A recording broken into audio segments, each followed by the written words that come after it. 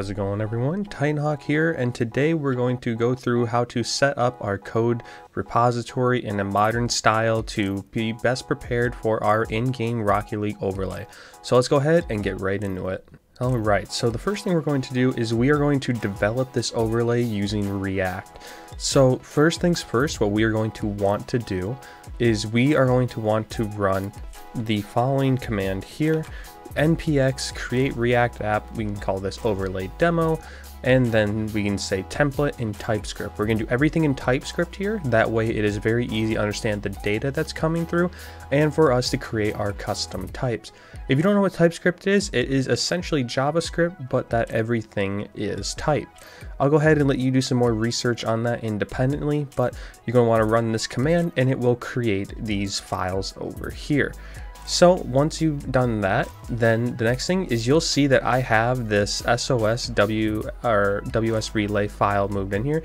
That should be the same code that you obtained from the last video to run the relay server. So you will want to just go ahead and move that in your overlay demo folder, or whatever you decide to name your project.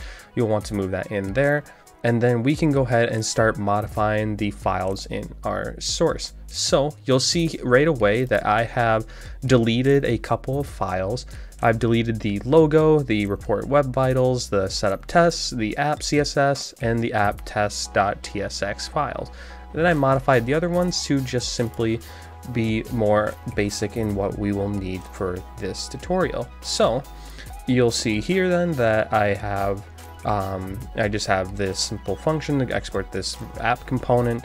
Then here in index CSS, we just set our body to be font family, Arial, Helvetica, sans serif, and then index is just going to simply look for the root component in our HTML file and render the app. This is all you need for now to do it, but if I were you, if you were going to make a full overlay, you are going to want to modify the index.css to have it be where the body has a margin of 0, the height is going to be 1080 pixels, and the width is going to be 1920 pixels. As this, when you create a broadcasting overlay for Rocket League, you will always want to make sure the viewport port is set to a width of 1920 by 1080, as that is the resolution that will be broadcasted out to Twitch, YouTube, or whatever streaming platform you use. So the next thing we're going to then do is start installing some of our dependencies. The first dependency we're going to install is the styled components library. If you don't know what the styled components library is, I will go ahead and put a link down below in the description, but it essentially allows us to create React components with already pre-built in styling. You'll see more about this when we begin developing the overlay later on in this series. So the first thing you're gonna have to do is do npm install styled components. This may take a few seconds as this is a rather large dependency, but it will make our code very readable and very easy to follow should we need to make any style changes or bug fixes later on in the series. The next dependency that we're going to install is the concurrently dependency.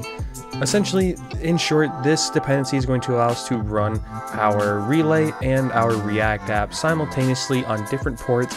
That way, the entire project can run locally instead of needing to deploy to an external service. So we can go ahead and run another npm install command. We can do npm i-d concurrently. I'll put a link to the npm page of concurrently in the description if you want to check out more about it. But essentially this just allows us to run 2 JavaScript files or TypeScript files at the same time. That allows us to work successfully with this project. Now we are ready to begin adding in some more modifications to our package.json file. So in this package.json file, what you're going to want to do is you're going to want to find your scripts here with start.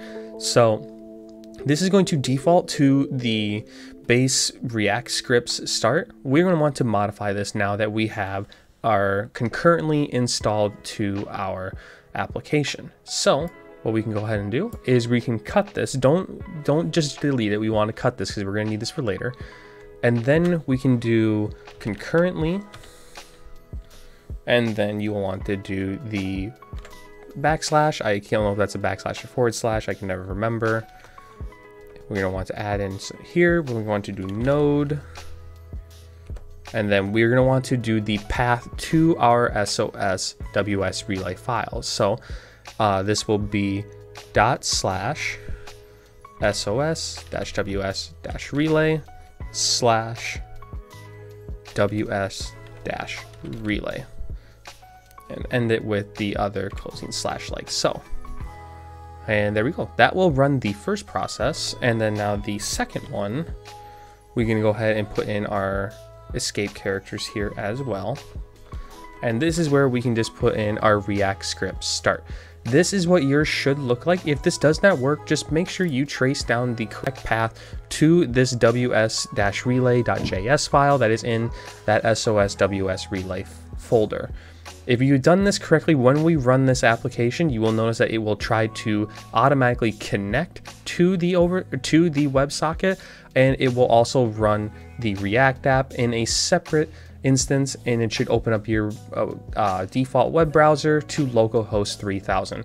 That might be a bit of a mouthful there, might be a bit overwhelming, but you will see later on when we try to run the application. You can go ahead and save this, and then we're ready to start structuring our project to have the correct folders. Now, inside of the source folder is where we're going to want to create several other folders that allow us to structure this in a modern architecture and make it easily accessible and extendable. So with this, there are going to be several things that you may want to add. I will go ahead and create the structure that I have used in the past for collegiate and professional overlays. I will go ahead and create that here. So the first folder you're going to want to create is an assets folder. If you have any images, external images that you're always going to be displaying, this is the great place to store them here. You can then break this down to be videos, videos, pictures, transitions, whatever you may use. I will touch more on like the transitions and the video elements later on in the series toward the end as a bonus feature that you can add in at your discretion. Then you will want to make sure you are adding more folders here to underneath source. Then you're going to want to add a components folder. You'll see here that this is going to be all of our components that we create individually. So for our scoreboard, our score bug component, that's going to be inside of this folder. Our timer can be inside of this folder. Anything that you want to create that is going to be used throughout your application, we're going to want to store in this components folder. Now the next thing is going to be a constants folder. As you are developing this, I found that you're going to likely be restyling and changing a lot of sizes, font sizes, colors, etc. all throughout the duration of the project. I found it best to create a constants folder, and then you can always just reference the JSON file that is in here, and then you can reference that in your styled components. That way you can easily just change one number in one place and it will automatically update all of those in all the other places. Next thing you're going to want to add is a context folder. So to connect to our WebSocket, which we'll be doing later in this series, is we're going to create a context that we can use throughout the React application. This is also to prevent it from unwanted crashing. That way the context is just used as a way for us to get our data from whatever component we need it from, and then we can go ahead and store it whatever we need to. This will also be for storing all the game data that all of our components are going to access. Instead of having to pass it down from component to component through props, we can create a context. That way we can just access it from wherever. And then another folder we're going to want to create is one for models. Models is essentially another word for custom type. All of our custom types that we can expect of the data we're going to be receiving from the WebSocket, we're going to create inside of this models folder. That way we know exactly the kind of data we're expecting and exactly how we can access it. This will include the data types, if it's a string, an integer or a number, or a list of objects. Next thing we're going to want to do is create a scenes folder.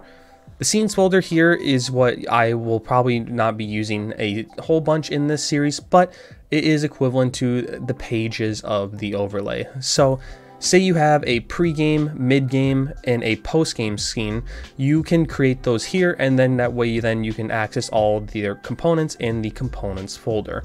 So again, you're gonna have a pre-game, a in-game, and a post-game scene. In this series, I will only be doing a in-game scene and then leave that to the pre-game and the post-game options to you to implement on your own time. Now, the final folder that we're going to create is a services folder. Oops, can't type. A services folder. And this is going to be all of your utility functions that you are going to be using throughout the application. So say we need to only get the blue team or the orange team players, we can create a service for that to automatically return that based on the data that is provided to it. So this is just going to be your modern architecture here. You can create more folders and rename these as you wish. I just rename these or name these as they are now to be as transparent and as easy readable as possible. So once you have this ready, we are now ready to begin actually implementing our overlay. So I will continue this series in the next video where we will look to begin setting up the code to connect to our WebSocket and start implementing our custom types. So please be sure to subscribe to stay tuned for more uploads with this series. Until then, if you have any other questions, please feel free to put them in the comment section down below. Be sure to like, comment, and subscribe for the video, and be sure to have that notification bell turned on so that way you don't miss whenever I upload a new video. Until then, my name is TitanHawk17, wishing you a fantastic day wherever you may be.